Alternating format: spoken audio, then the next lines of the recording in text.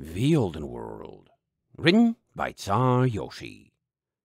Chapter 533, Nightmare Module 2. Clang! Piece by piece, Meltdown's armor came apart, Gazelle's skilled claws knowing exactly where to work to dismantle it.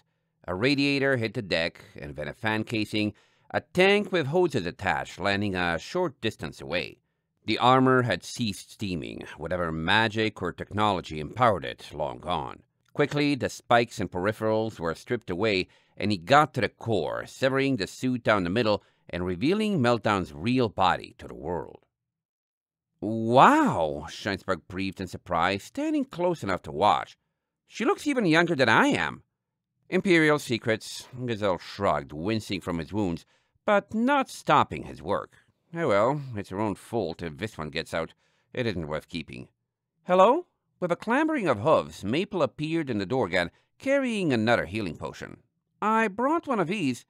Gazelle was instantly at her side, uncorking and sniffing it. "Really?" He blanched. War supplies. No one's saying war isn't useful." He took it and drained the bottle in a single go, jagged teeth leaving slight cracks on the rim. "Ah," he panted, sitting and holding still for a moment, as the gash across his side knitted itself together with a sparkling of red magic. "High quality. You're well connected." "So," Valet remarked, strolling closer as he went back to Meltdown. "How come you choose now to sober up and be sane? This would have seriously helped an hour ago." Gazelle didn't look at her, focusing instead on Meltdown. "Being sober? Is that what I'm doing?" He flicked his tail. "I hunt pirates for sport, and now that the hunt is over, it's back to the daily grind of cleaning up messes caused by people who don't know what in Lynn's name they're doing. You should pick up a hobby, Bats. Blowing off steam is important, with lives as stressful as ours." He lifted Meltdown out of the armor, leaving everything else on the deck, and gently hoisted her over his back, balancing her with his wings. She was an earth pony, slightly small and spindly, with a fluffy charcoal coat that tinged toward orange at the base of the hairs, like heat buried beneath the surface, and a cutie mark of two four-pointed stars rotated and overlaid atop each other, surrounded by a flickering flame. "There now," Gazelle consoled. "They'll give you a cabin, and you won't have to be in public eye." Sure." Scheinsberg hesitated, still staring with interest at Meltdown's true form. She looked weak, honestly. The store's effect aside, whatever that armor had done must have been impressive on a level rivaling brain, because Meltdown had almost no muscle mass. She was skinny even, reduced to a scared teenager and looking helpless on a level even Maple and Amber hadn't been. "Indeed, you do that." Gerardo bowed, spreading his wings. "Meanwhile, I'll inspect the damage from, hitting the iceberg." Scheinsberg watched as Gazelle made Meltdown comfortable, arranging her in a bed with a caring tuck and nuzzle to the forehead. Eventually, he got up, silently motioning Scheinsberg out of the room and following himself, closing the door with his tail in his wake. "Congratulations," he said once they were in the hallway. "That's a side of me very few ponies get to see." "I noticed," Valet remarked, lurking against the wall nearby. "You're a weird sphinx, Gazelle. Now, what do you want from us?" "Weird?" Gazelle gave an innocent Tuvi smile. "Please, I prefer complex or multifaceted. And what I want is for us all to play nice and get along, while I lie to you about just how far on the back paw I really am. How does that sound? Exciting?" "Look, if it means no more fights, it's just... bananas." Valet shook her head. "If that's a truce, I accept. There's nothing on that pirate ship I care about anymore. I'm getting out of here." Gazelle's ears perked. "Oh? Even your missing nightmare module? You got that back, did you?" Valet's ears pressed against her skull, and she looked guiltily to Scheinsberg. Scheinsberg narrowed her eyes. "Gazelle, you know something about nightmare modules?" Gazelle innocently coughed. What? No, of course I don't. What would a respectable high prince like me be doing knowing about the forbidden relics of an enemy goddess? He reached out and booped her on the nose with a paw. That's not rhetorical. You know something, Valet countered, because I was telling Meltdown about this on the frigate, and you chimed in asking which one it was and recognized my description way too fast. So, yeah, you do. What are we leaving out there by bailing on this? Gazelle curled his lower lip into a sad grimace. Oh, Valet, Valet, Valet. Meltdown knew something too, and she thought it was more worth chasing after poor Puddles than that relic. Honestly, I'd like to see it get lost out there. Like I told you, it's the least dangerous of the lot, and it could cause major drama for ponies I don't like. Just imagine Mistvale's reaction. Those flying heathens would know what to do with themselves. Valet cleared her throat. Yo, flying heathen, right here. I'm really tired of your empire dunking on bad ponies. And I'm a sphinx, so I'm legally allowed to kiss you and make it all better. Gazelle's eyes twinkled. But I won't, because I prefer dealing with things I don't like rather than pretending they don't exist. You could work with me, you know. I really did have a good feeling about you from the very beginning. Work? Scheispark raised an eyebrow. Look, just because we're still trying to decide where to go... To what end, Gazelle? Oh, being candid. I like it. Gazelle's tail flicked and he perked his ears. Since you're asking politely, what I want is very simple. The Empire can't have emperors, only empresses. That puts my little sister, Princess Gwendolyn, in line for the throne the moment she's old enough. But the Empire hasn't had strong rulership ever since our parents were murdered in Varsadel, and the houses are in a bit of a disgraceful situation. It's not an empire my precious sister deserves to inherit. I want to spruce it up a little, whip this continent into better shape. You've seen Stormhoof's mockery of a court and how they treat Cerosians. You've seen beneath the ground in Isvaldi, at least far enough to discover puddles. And don't think the other provinces don't have buried skeletons too. Surely you can sympathize with my intentions. Valet nodded. Aha! So going and hunting down boatloads of bad ponies helps with that. How? I'm surprised you even need to ask, Gazelle beamed. It's threefold. First off, they're criminals. Removing them from the picture outright makes the Empire a better place. Second, I'm hardly going after Cerosians alone. The crew you've shacked up with and taken in on this boat loathes you, you know. Goldbeard's the Black's banner for every one of his decades of piracy involved slaying heretics and other silly things. I'm after criminals, not just Cerosians, and certainly not decent people. And finally, it really does make for good sport. He cleared his throat, so long as you observe the limits. Scheinsberg frowned. You don't like Varsadel either, though, she pointed out. It keeps showing up in your behavior, with the potion, towards the soldiers, and you said your parents were killed there. So why choose now to attack and try to save those captives in the first place? Gazelle shrugged. Oh, I have my reasons. Let's just say, wouldn't you like to know? He leaned forward, slitted eyes wide and imposing. Of course, he drew back, licked a paw, and ran it over an ear. Not good enough reasons to ignore Puddles, apparently, or keep going once Meltdown and I was down. Oh well, now they'll probably all get massacred and die. It would be so tragic if Arcedal blamed us for it. Wait, Scheinsberg drew a breath.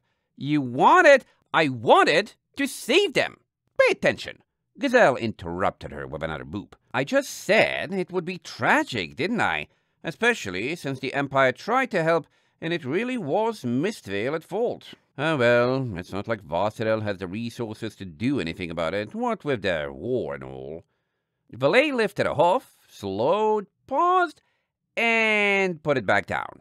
But they were only sailing because their airships got confiscated, which you advocated for. Didn't you? I don't remember, but you know all about how many pirates there are. She blanked. Bananas! Are you trying to either sabotage Varsadel or provoke them into wasting resources on revenge so they lose their war or something? To get back for your parents? Ha! Gazelle chuckled, grinning again. No, but now you're thinking like a sphinx. Good! I don't care about Varsadel, though. I already told you what I'm up to. Now, are we going to get moving? Melt down? Why couldn't you have melted that iceberg before you went down? The essential damage, Gerardo reported, standing and presenting before the ship's full crew, sans Belinda and plus Gazelle, is that we're stuck. Trying to turn the boat isn't working, and attempting to propel us is, well, we have a large blocky chunk of ice stuck on the prow, and it's not very aerodynamic. The good news is, for some reason, the ship is undamaged. He scratched his head in confusion. I really can't say how. A collision like this should have done terrible puncture damage to the hull. Speaking of terrible damage, Maple frowned at Jam Jars. Do you realize you just stabbed one of the most powerful ponies in the Empire? This is not going to go well for us. Jam Jars shrugged. Would you rather have gotten arrested? You should be thanking me. And besides, you gave me the sword in the first place. I did. Maple sighed. I'm sorry. I wasn't thinking things through, here or there or anytime, really. I need a break. Starlight stepped closer and nuzzled her side. It's okay, Mom. The sound of hoofsteps drifted up from behind them, and Gazelle padded gracefully out onto the deck, trailed by Shinespark and Valet, and looking gracefully content. Now then, he purred, who has a plan for getting us to Stormhoof? First, you're gonna need a plan for getting the ship upright again, Valet muttered, slouching tiredly and not looking to take charge. Have fun doing that on your own. It hit an iceberg, Gerardo sighed, exasperated. And yes, that's what we're... Damage report? Shinespark raised an eyebrow. How much will it take to get us going? Well, miraculously, the hull seems perfectly intact, but there's still the matter of getting us off of the iceberg. Unless Puddles can help us? His eyes drifted to Puddles, who had fallen asleep or possibly fainted and was laying limply on the deck. Or someone could make the most of this opportunity to tie her up, seeing as incapacitating her is apparently quite a chore. Shinespark nodded, moving for the bridge. Not miraculously. This ship's hull is built to withstand something like that. We put every experimental technology we could into making this the world's best ship, and one of those was a seafaring project Sosa was trying to use to make a next generation of watercraft to compete with airships. It failed, of course, but not for lack of a good hull. Anyway, I'm going to go look at things in here. Maple nodded, watching a go, then looked back at Puddles and then at Gazelle. How peaceful. Gazelle stepped toward the fallen mare's body, standing over her and showing teeth. Yes, containing her could be in order. It looks like I'll walk away with this after all. Get me something to bind her that's resistant to strength and can keep the flats of her forehoofs from touching anything. That's the focus for swoosh! With a storm of gigantic wings, a huge bulk dropped from the sky, landing in the middle of the deck. Wallace Whitewing knelt, letting Marina and Diego hop off his back and straightened up into a flourish. It took an unfortunately long time, but we are here, the Griffin nobly proclaimed, flashing his huge smile. It appears the action is already over. Alas, we were a mite too late. Gazelle's face split in a grin, and he rushed over to give Wallace a fist bump. Wallace, old buddy, just like you to show up to an after-party. Marina instantly zeroed in on Puddles' body, dashing past Gazelle to her side. She's here! Diego, get me the restraints! Hurry! A small area around Puddles was cleared as the traveling heroes instantly got to work, Wallace still standing in the middle. Yo, bathtub? Valet frowned. What are you doing here? Thought you bailed down south or something. Shinespark nodded. We came here from Isvaldi specifically because you were gone and wouldn't be able to do anything. How did you know to find us? Indeed we did, little ponies. Wallace laughed, patting Shinespark on the head. Fortunately, by the time we arrived at Granville, the Teleportation Guild had put together a backtrace on our wayward Wendigo's rampage, and we had the authority to intercept it. Our little bird also told us that Meltdown was in the area, so we came to provide backup as quickly as we could. He nodded at the southern horizon, a well-lit airship drifting to catch up far in the distance. Then he looked down at Meltdown's empty armor. By the look of things, it's been quite a scene tonight. What is most important for us to know? Gazelle cleared his throat, stepping between Wallace and the mares with a grin. Varsidelians still having a skirmish with the Cerosians on that ship. You might want to see if there are any left to save. He frowned. Meltdown is below. A clack came from behind him. We got her, Diego cheered, helping Marina lift the unconscious Puddles. She had been strapped to a wooden beam spread perpendicular to her back, both forelegs manacled to it, and chains binding it to her chest and shoulders to prevent her from wriggling free. Be careful with her, Scheisbach warned, giving them a glance. She ate a Wendigo heart a few hours ago, and has been both more powerful than usual and very dizzy and nauseous. You'll probably want to put her upright and not move her around. Valet nodded, frowning at Puddles' body. She made herself sick before, too. Something about eating a whole wedding cake at once. I can't tell if she did it on purpose, but she needs to learn to take care of herself. Marina just sighed, sagged, and hugged Puddles to herself. Diego sighed. Sounds like a thing Puddles would do just to make everyone uncomfortable. I've never really been able to figure out that Wendigo. You two! Wallace appeared behind them and clasped Marina and Diego on the backs with his talons. Come! We have heroism to do! He spun them toward the frigate, then glanced back at Valet, Scheinsbach, and Gazelle. Hold Puddles down for us. We'll be back shortly and can assist you with whatever you need. With another swoosh, they were gone, leaving Puddles bound, and everyone blinking as the trio soared off to the damaged frigate. Well, Scheinsbach's shoulders sagged. That's one way to save whatever Varsidelians are left to save. Gazelle blinked down at Puddles. Huh, looks like someone else is laying claim to you after all. We might have to solve this with diplomacy. He brightened, then his grin faded again. I'm growing tired of this. I think I want to rest. You all understand our agreement? He cast around with a sharp gaze. Meltdown and I return to Stormhoof. This Wendigo's custody will be worked out between us and Wallace's team. In exchange, Garshiva won't have to know about certain acts of piracy. His eyes zoomed in on Shinespark, one brow lifting. To the extent you don't do anything foolish and draw more attention to yourself. This is a very good deal for you. I'm sure you understand. Shinespark stood straight, returning the eye contact. If you're promising not to prosecute Granada for her mistakes, I'll do whatever you want. Gazelle raised a paw to shake on it, and Valet was suddenly between them, frowning hard. Okay, hold up! Hold up! Gazelle narrowed his eyes, taking a step backwards. Is that not good enough for you, Bats? Some stipulation you think she's overlooked? Valet, Shinespark tried to step out from behind her. Valet, I appreciate the concern, but Granada is... Valet folded her ears, then glanced back at Shinespark, surreptitiously tapping her cutie mark with a tail. Nah, I've got a feeling about this. Gazelle quirked his head, waiting.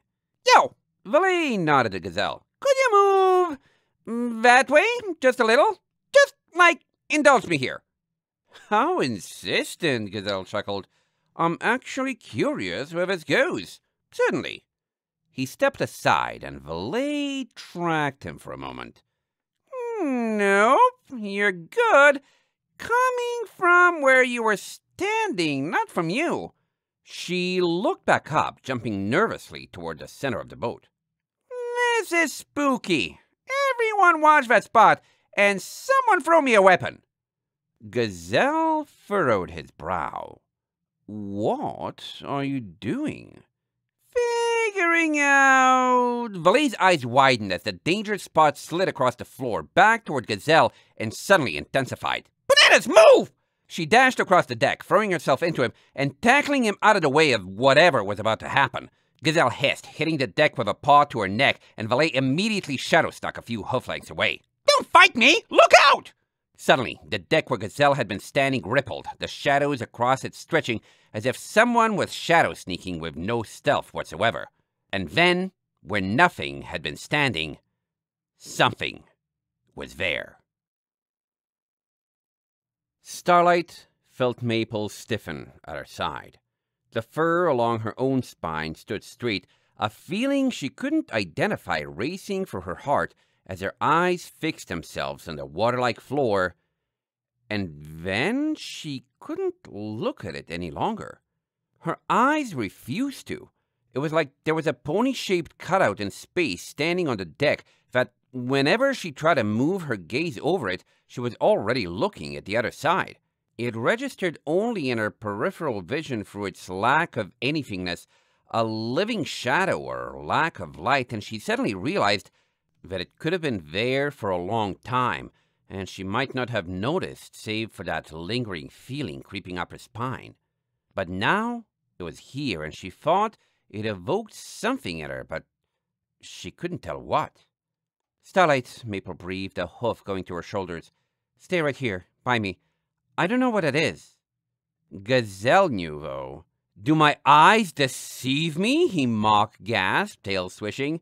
"Well, well, well, and here I thought we were all going to leave without ever knowing what happened to this." Valet stared at the thing from beside him. "Bananas! Are you saying that's your missing nightmare module?" Gazelle purred. "Oh, perhaps. Give me that sword. I want to kill it." "Prince," the void rasped, wavering. "Enemy, Prince! Help! Die! Night Mother! Help!" Gazelle pursed his lips, tail lashing. "Well, you've met with a terrible fate, haven't you? Help you die, you say?" He took several steps backward, and then his tail shot out, grappling Gerardo's sword away from Jamjar's and launching it into the sky, where he caught it with a wing and flashed his teeth. "That's the bat pony who stole our things," Starlight whispered to Maple, still unable to banish that feeling. Her eyes narrowed, and her body tensed all on its own for combat, or something worse. "She's in there." As if on command, the apparition twisted, and suddenly Starlight could look at it. It suddenly had shape and form, the shadows flowing across its surface like water, and they broke at the head and slivered down its body and spilled out along the ground, retracting and coalescing into a proper shadow cast by the light of the stars. It was a mare, her face familiar as the one who had stolen Starlight's saddlebags, but the rest of her body was wrong. Her slitted eyes, whatever color they had once been, were gray. Her neck was there, as were her shoulders and part of her barrel, but right in the middle of her belly she stopped, her coat breaking away in a flaky line that concealed a cloud of fluid, nebulous purple held vaguely in the shape of a pony and getting more vague as it went on. Her forelegs suffered the same, breaking off just below the shoulders, and in the ether Starlight could see floating the gray outline of a colorless cutie mark. Cold lightning crackled somewhere within the void, looking less like gas and more like a portal to an infinite dimension. Her wings were there, as were Starlight's saddlebags affixed to her back, but she was fully disembodied from the waist down. "Help!" She shivered, trembling, and somehow stood up, leading Starlight to realize she did have hooves. They were just like the rest of her, broken off and connected to the ether, yet somehow able to support her despite not being a physical part of her. "It's so cold, so empty." Her terrified gray eyes cast around, looking for someone, anyone, though Valet backed away in fear, and Gazelle was licking his lips. Starlight glanced up at Maple instead. "I don't know how to help her," Maple squeaked, trembling and barely audible. "Starlight, I don't know what that is." "What it is, it's time to put a poor fool out of her misery." Gazelle held out Gerardo's sword and a wing.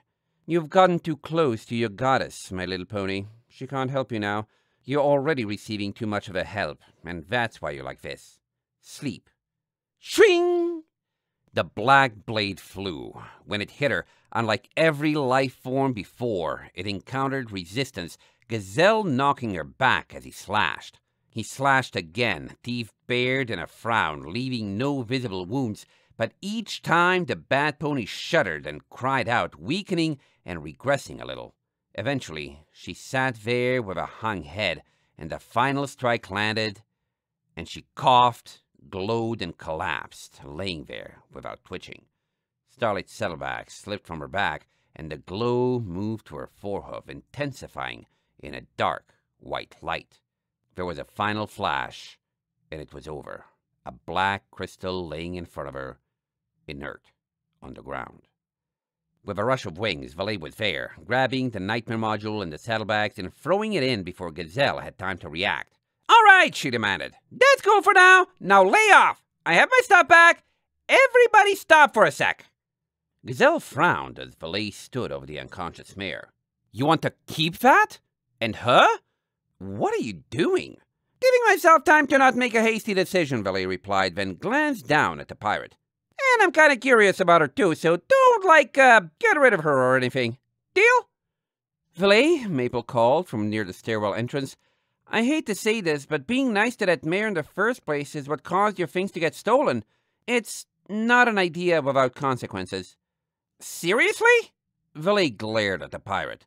Her ethereal state seemed to be congealing, returning to something more like a normal equine form, but her cutie mark was still gray, and her legs and rump where they had disappeared were hard and hairless, like everything had melted together. She was breathing. Barely. "You know, I hate to say it too, but she's not actually looking like being alive would do her a kindness right now. You want to come look at this, Iron Flanks?" Maple winced. "I can see it from here." "Sounds like you don't wanna. Here, then." Valet tossed her the saddlebags. "Go put these somewhere safe or something." Starlight caught them, feeling several things rattle around her side. "I'll do it," she volunteered. They were her saddlebags, and she needed to get away from that mare and figure out what she was feeling. Maple sighed as Starlight wandered off, stepping closer to Valet, Gazelle, and the unconscious Bat Pony. "All right, I'll come have a look." The rest of the crew had gone back below decks, leaving only Maple, Valet, Shinespark, and Gazelle standing around the nightmare Bat Pony's barely moving body. Shinespark knelt over her, feeling her chest and throat and checking other signs of vitals. "There's no color anywhere on her body," Maple whispered. "It's like she's black and white.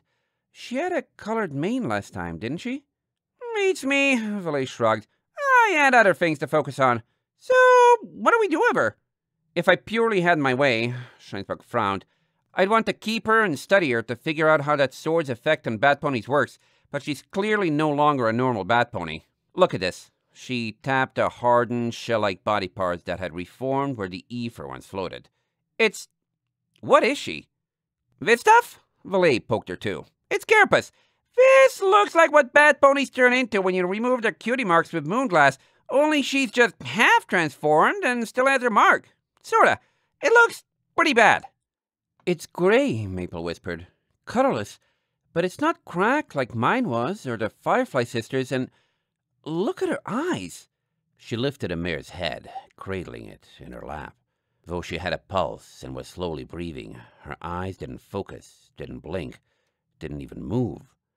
And they were gray and lifeless, twice as far gone as the worst days she had ever felt when she looked in a mirror in Riverfall. "Bananas, this is creepy." Valet nodded, running a hoof for the mare's colorless mane. Seriously not doing any favors for my opinion of the goddess. Not only did she apparently make both Bat Ponies and Nightmare modules, but we're like some kind of machines to run them. The first time I touched the one this mare used, it spoke in my head and told me some kind of irreversible physical changes would be needed to use it too. I guess this is what those changes looked like." "Good thing you didn't," Shinespark consoled, pulling back from the mare and touching her shoulder to Valet's. "You probably wouldn't be happy like this." "And how happy am I like this, anyway?" Valet pointed to herself. "Bananas, I want to be a real pony. Ever ask yourself why we're here or something? Apparently, I'm here because some goddess thought it would be funny to make a weapon or a machine that looks like a normal pony, and my soul got stuck along for the ride. Not really a fun existential... She blinked up at Gazelle. Oh, right. You're still here. Mind, going down below and getting a room? I hate to be a bother, but I kinda need some mare talk right now. Gazelle shrugged, still holding Gerardo's sword. Certainly, but have you decided what you're going to do with her? Everyone winced. You're very astute, Gazelle complimented. I won't pretend to know where you learned all that, but a lot of what you said is correct. The transformation the nightmare modules offer is permanent. This sword is actually the closest I've ever seen to reverting it. He curiously inspected the blade, but, oh well, she's almost dead, and even if there's still anything in there to nurse back to health, you know, pirates. Ask Wallace if you don't, or ask that old Captain Goldbaz. He'll tell you in no uncertain terms how he'll repay you for saving him and clearing his record, and it won't be by becoming a model citizen. If you insist on being kind, a mercy killing would be kindest. I'll even do it for you. Maple sighed, then shuddered. I don't even remember her name.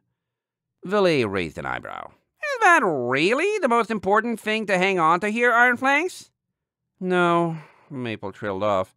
Is there a gentle way you can send her off, please? Gazelle bowed, then pounced with the sword a final time.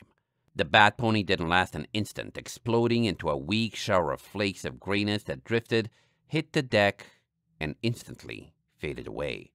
Maple's mouth was open from surprise, and one flew in, leaving her blinking and cross-eyed. It tastes... sweet? She realized what had happened a moment later and scraped at her tongue, but the flake had dissolved like all the others. Valet sighed and hung her head.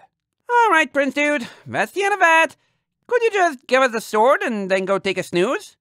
As you wish. Gazelle bowed, depositing the sword on the deck and retreating to the stairwell. Maple scooped up the sword, but didn't pocket it, hanging onto the handle and keeping the blade a safe distance away. What? She looked up from the sword to Valet and Scheinsberg. Was that because she had been transformed, or... It does that to bat ponies, Scheinsberg sighed, forelegs starting to tremble. We found that out the hard way. I might have to rethink about how I feel about having blood on my hooves after all that. I'm probably going to go into shock. Hopefully we get off this iceberg and on our way soon, but I'm afraid we'll have to wait for Wallace to do that. I'm spent, at least. Yeah, to bat ponies. Valet closed her eyes. Because apparently we just work differently. You know what else only affects bat ponies? Moonglass and nightmare modules. Bananas, I don't even want to try hooking myself up to that harmony extractor since it works differently between ponies that are normal. I wish... You wish what? Maple set the sword down and wrapped her forehooves around Valet, pulling her into a hug. How can we help you? You can't, Valet sniffed. I wish I could at least get my existential issues limited to one side of things. My soul is some sort of extraterrestrial parasite from a piece of moonglass, and my body is a machine made to be used as a weapon and transformed to look like one. Nice fit, huh? Scheinsberg blinked. Is this a story I'm supposed to have heard before? You're a what? From a piece of moonglass? Roll with it, Sparky, Valet sighed. Bananas, I feel so much more like myself when I'm not in the funk about things, too. You think we could just avoid political trouble and pirates and sticking our noses where they don't belong and everything else for a while? Please? Like, at least a month? The stupid tournament starts in a month, and I'm still thinking of maybe knocking some heads and trying to get us that pass to the Plains of Harmony. I know Starlight had a bad experience there, but it's gotta be better than yaks and wars and racists and destroyed cities. It has to. Maple chuckled weakly. We've been so bad at that, Valet. But I agree. Maybe we could try to disappear off the map for a while and see how it works out. We'll forget about Chauncey, leave Puddles to Wallace and Gazelle, hope they honor their agreement to leave us alone. Yeah, I've got so much I'd love to do with some peace and rest. Scheinsberg yawned. First, I need to sleep, but then I'm going to have to do a lot of repairs on the ship. She got a little banged up today. Second, I really want to figure out how the harmony extractor works with Melia and Serena's magic. I feel like I got taunted by that discovery. I'm tired too, Valet yawned. Stupid all-day flights and combat and waking up in the middle of the night, am I right? You wanna hit the sack? I think I will. Schreinsberg bowed, pulling herself away from the hug. We'll have to get Meldon's armor tied down somewhere safe before we start moving again, but Gerardo and Wallace can handle that. I need a rest. I'll see you in the morning, you two, or in the evening, or however late I sleep. See you too, Shinespark, Maple waved. Together, Maple and Valet watched as she left too, leaving them alone on the deck. Well, Valet sighed, I guess she took hearing about where I'm from better than she could have, even if I didn't tell her the full story. Don't remember if I've told you 100% either. I'll have to finish that sometime. Valet, do you want to share our room again? Maple kept hugging her. You look like you could use the company. Yeah, Valet admitted. It would be nice. They were silent for a moment, staring at the spot where the bat pony had died and not going anywhere. Maple in particular fidgeted, images of the blackened, reconstituted legs running through her mind. Valet? Something still on your mind, Ironflanks? I feel like there's something extremely important I'm forgetting, Maple sighed, an inexplicable worry in her heart. Something about what Moonglass does to bat ponies. I'm remembering her eyes and... Can you tell me about that again? What happened to your sister? Valet closed her eyes. Yala? Yeah, she got hit by a piece in Navarro's telekinesis. You know, lead scientist dude from Ice Reach who got frozen when his experiment blew up. And I was kind of preoccupied with killing him when it happened, but... she shuddered. It's not instantaneous. You get time to watch them slip away. They try to fight it, but it sticks to them, the Moonglass. First their eyes turn gray, just like hers were. She nodded imperceptibly at the spot where the mare had been. They feel bad inside. Worse, at least if what she was saying was any indication. She was scared, Maple. It was like... Maple? Maple had gone rigid. Valet, she breathed, suddenly knowing exactly what it was this had reminded her of. Oh. Yo! Valet prodded her in concern. What's up? Valet, that happened to Starlight. Maple trembled. The first time we saw a piece of empty moonglass. We were in Einridge and White Chocolate was showing us the piece she had used. Starlight touched it and it clung to her. I was able to pry it off and she went back to normal, but it startled both of us. She was scared and I remembered that for a moment her eyes turned gray. Oh, bananas. Valet stiffened too. Bananas! That's like... Her eyes widened at the implications. Starlight is somehow like a bat pony? What? She's a unicorn! Doesn't have the slitted eyes or the wings or fangs or tufty little ears or anything, but... Her voice grew quiet. I mean, she always has reacted differently to magic and stuff, and technically not a lot of it is stuff I've done, so we've got no clue if I react the same. I always thought it was because she was from across the mountains and stuff was just different down there. You think she's, like, part bat pony or something? Or maybe equestrian ponies are actually the same kind of things as bat ponies? Machines for... Her pupils shrank even further. Maple? I just threw her my saddlebags. She knows not to poke around in there, right? Would she have any idea not to touch the nightmare module?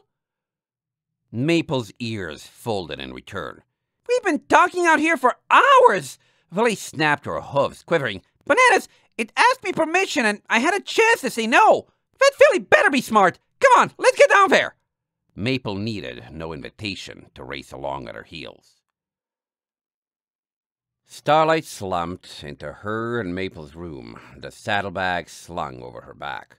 With a sigh, she tossed them on the edge of the bed, then slumped in after them. She had some thinking to do, but thinking was all she ever did, and she really didn't want to. Her horn hurt. She had overused it in the fight against the pirates on their ship, and now she would have to wait however long for it to feel better again. Shinespark and Valet and all her friends were safe, But it wasn't an encounter that should have happened in the first place. She and Maple and Valet had been busy, and those stupid pirates had interrupted. It was supposed to have been safe. She hadn't really let her guard down. She had been there and ready to fight, as ready as a filly could be. It was hard, though, because she really wanted to be safe, to trust that her friends and mother could care for themselves without her needing to protect them at all times.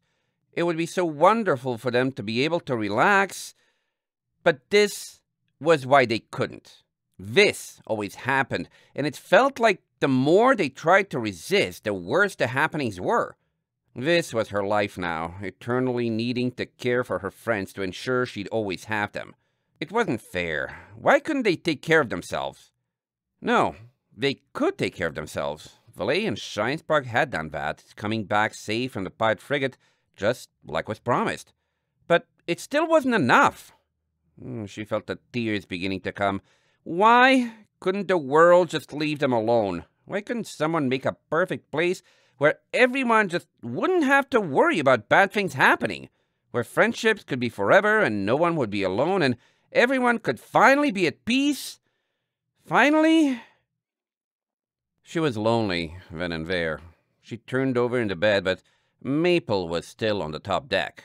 She wanted to talk to someone she trusted.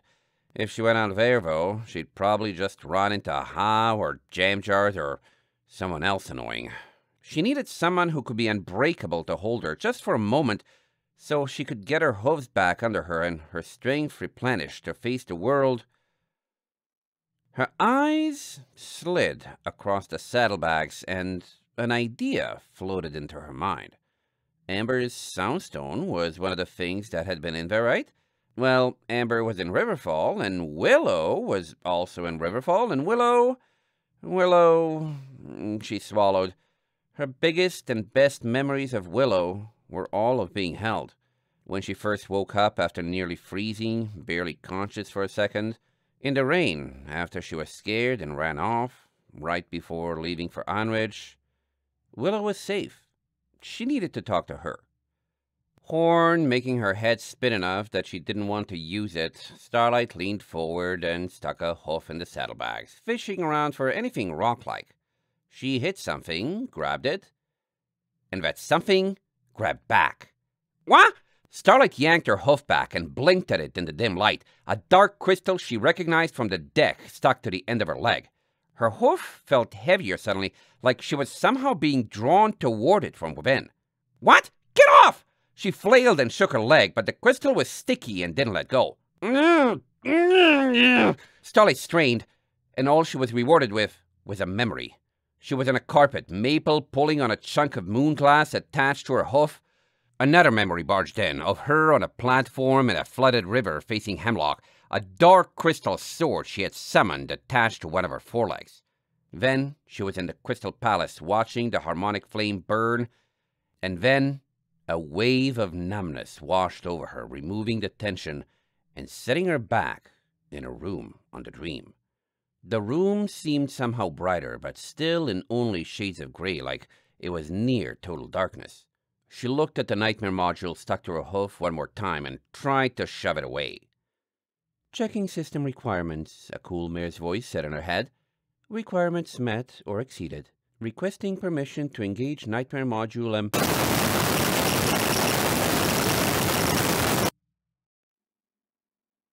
Error. System error log buffer capacity exceeded. Proceeding to dump the console. The system encountered an unexpected error and crashed. Running diagnostics prior to restarting. Critical system extension and support libraries not found. Warning. This may cause magical instability, improper functioning, and undesired or missing effects. Scanning for alternate installations. External backup found. Restoring critical system components from Nightmare Row 2. Please wait. Notice, not all missing volumes found on backup. Upon restart, some functionality might be limited or unavailable. Continuing to restart in 3, 2, 1. Starlight opened her eyes. The first thing she registered was a pain in her hoof. It felt like someone was trying to pry a part of her away with physical force, and she groaned, squirming weakly. This made her aware of a body against her, holding hers. It was warm, impossibly warm, and she was just as cold, a void empty of heat that needed that warmth more than food or even air. She squirmed again and tried to open her eyes, and succeeded. "Starlight?" a distant voice asked. "Starlight! Starlight, are you all right? Your eyes are open!" Another voice. They were getting closer, like she was breaking the surface of a deep lake. "Yo, is she finally back?" "They're gray, though." Gray. That didn't quite register with Starlight brushing past her senses. She slowly regarded the pony in front of her. There was Maple. She was warm. She reached out, feeling horribly empty. Maple took her, pulling her into a hug. She felt like there was a significance to this she was somehow missing, but she didn't care because she needed it. Also, this was the pony who had been yanking at her hoof, at the dark crystal stuck to it. This was Starlight's first indication that something was wrong. System restore successfully complete. Warning: usage of horn, cutie mark, and harmonic functions may be limited and or cause system damage. View full error log information. Starlight didn't want to, and the words in her head drifted away on an empty breeze. It had said cutie mark. Did she... She craned her head to look, but no. Her flanks were blank. She felt like she should feel more for that. Notice: interface with backup volume Nightmare 02 established by automatic system protocols. All possible restorations have been completed using administrator level privileges. Destroy the backup? Destroy it? Starlight frowned, her memories sluggish, like something had just raked through them by force and they were still pulling themselves back together. The crystal was... It was dangerous? It was dangerous. It wasn't good for the warmth. Yes, she thought, as Maple and the other warmth held her. She wanted it gone. Permission required to destroy backup volume Nightmare 02. Notice: this functionality will prematurely exit Nightmare module emulation mode. Proceed with termination? Yes? No?